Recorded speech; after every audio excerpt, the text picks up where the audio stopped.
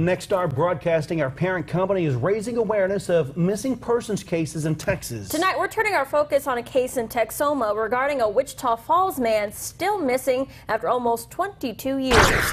Nicholas Paul joins us from outside the apartment complex where he was last seen. Nick?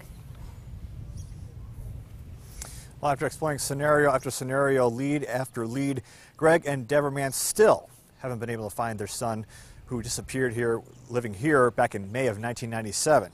But now, with the help of a recent podcast, the Mann family hope so many unanswered questions will result in more answers.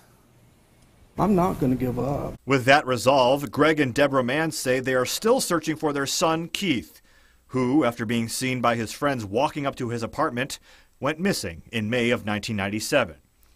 While trying to think of reasons why and staying optimistic, in the beginning, the Manns say they'd be on opposite sides of possibilities. We walked around the school. Yeah, we would argue about it yeah. every day. Yeah. She would be saying, well, he probably just took off. Yeah. I said, Debbie, he didn't take off. What reason would he have to take off? Since then, there have been numerous leads, possible motives, and people interviewed, all leading to a dead end.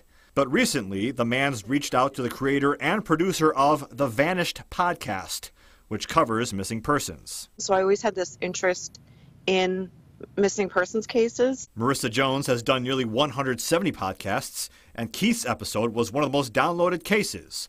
She believes it's because his disappearance is so mysterious. A lot of cases you can look at them and say, oh, well, this person was obviously suspicious, or that person.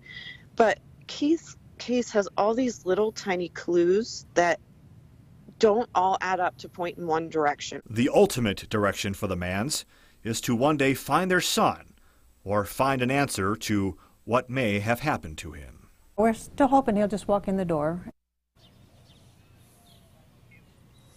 Now, the Manns say they are continuing to work with law enforcement, and in that regard, if you have any information on this case, you're asked to call Crime Stoppers at 322-9888. Oh, I hope they have some luck here. I really do. Nick, thank you. And if you'd like to listen to the Vanished podcast episode about Keith Mann, we have this story for you on Texomashomepage.com as well.